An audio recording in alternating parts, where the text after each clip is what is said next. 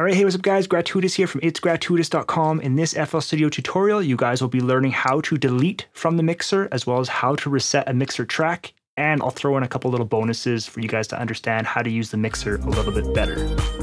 Before getting into the video, if you guys would like to learn FL Studio, check out my free book called 5 Keys to a Successful Beat. So simple it becomes creative. Get it by going to itsgratuitous.com/5 keys. All right, let me just show you how to quickly reset your mixer tracks, but I would highly suggest watching the rest of this video. There's a lot of good information in there if you are new to using FL Studio. FL Studio has changed a little bit in how it resets, so just listen close, okay? So the new way is you can right click and you can see reset tracks to default. There's also reset track routing.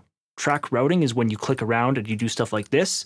Watch this. If I reset this piano, you're going to see that all the routing still stays. So if you want to reset that as well, you'd go reset routing there. Okay, now the actual insert is back to default. Now the old way to reset a mixer track was right clicking, going file, and then you would have a bunch of your presets in here. We would always just go default. All right, so that is how you reset plugins and how to delete them as well. So for example, if I come here to this, you can click here and you can delete a plugin. And if you want to reset multiple tracks, you just hold down Control, Shift, and click, and you can see you can highlight them like this. You can also deselect them in the same way, all right?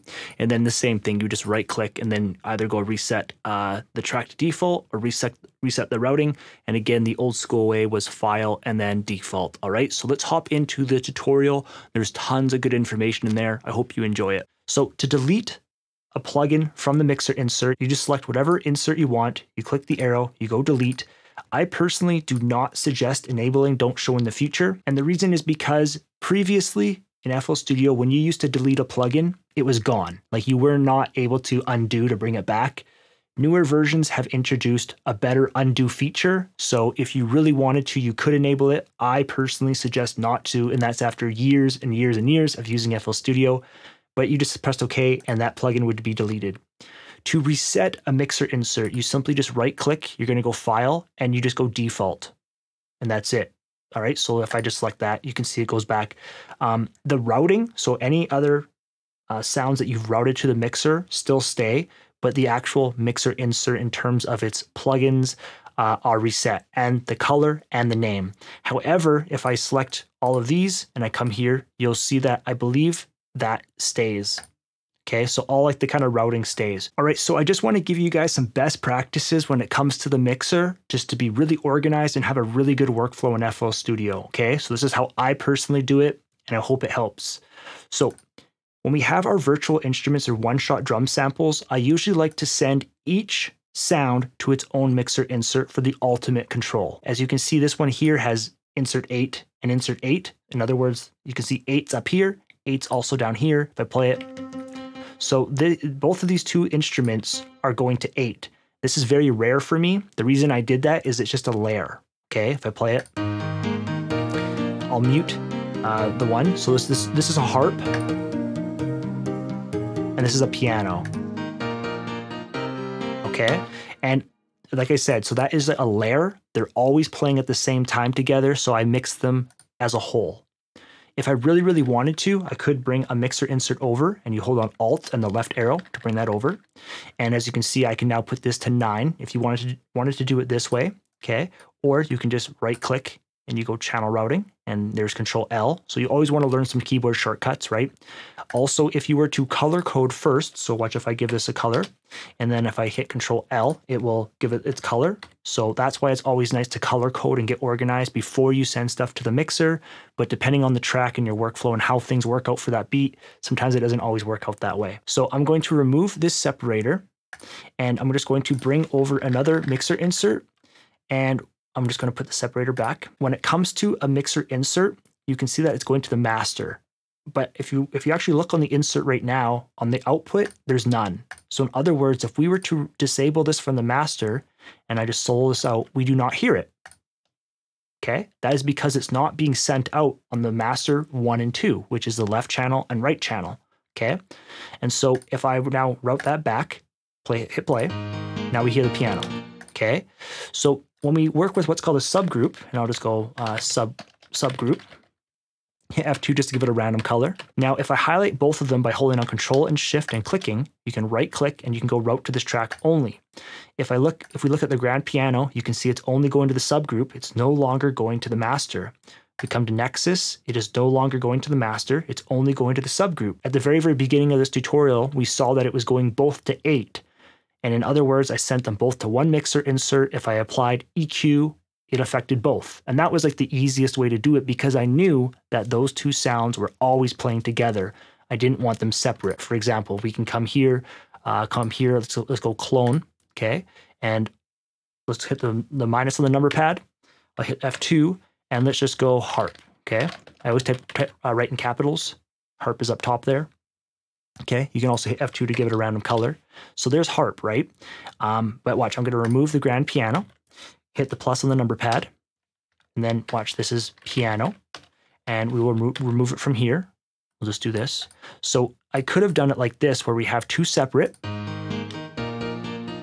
but as you can see, this one's going to 9, and that's because it's not playing. So they're both, now they're both going to be going to 8. Okay, but what's happening is now 9 has all the effects. Number 10 has no effects. So now it's not really like what we had.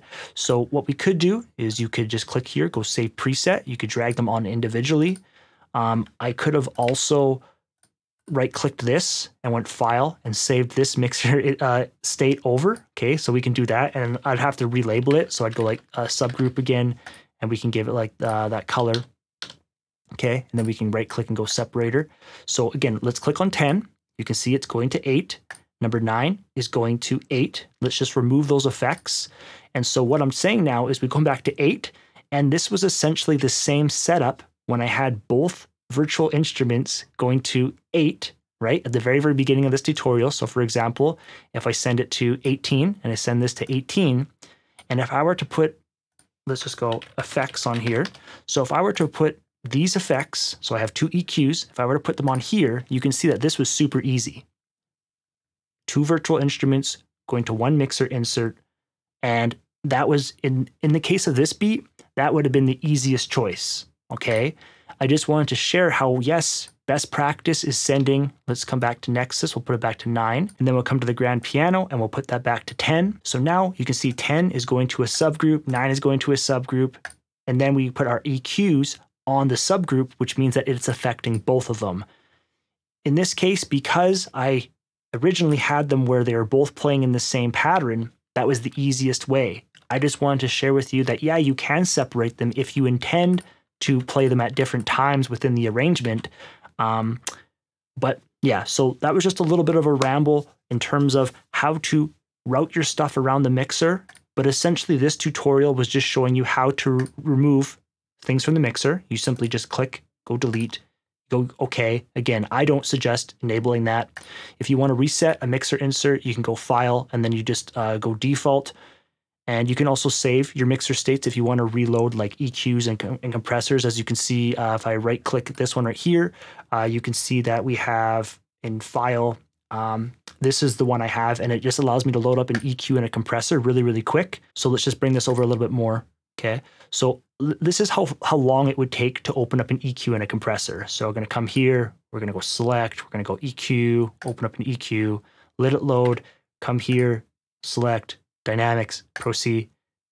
This takes, what, like 10 seconds, right? And that was like a waste of your time. So watch this. If I go File, boom, I have opened up an EQ and a compressor on one insert, and we're good to go. All right, so if you guys have any questions about FL Studio, using the mixer, how to make beats, check out my website, itsgratuitous.com. If you would like to learn more about the mixer, check out my course. It's called FL Studio Mixer Workflow. And for a limited time, if you purchase my FL Studio template, you get that FL Studio Mixer Workflow course for free. All right, you guys can check all the links in the description. Again, check out itsgratuitous.com. I'm here to help.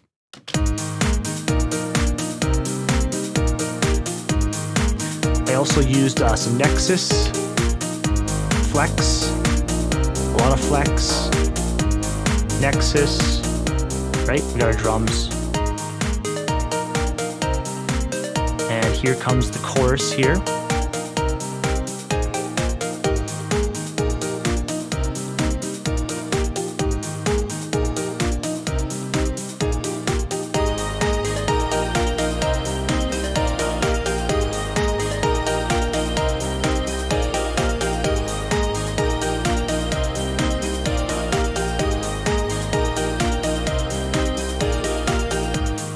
talk to you guys in the next FL Studio tutorial.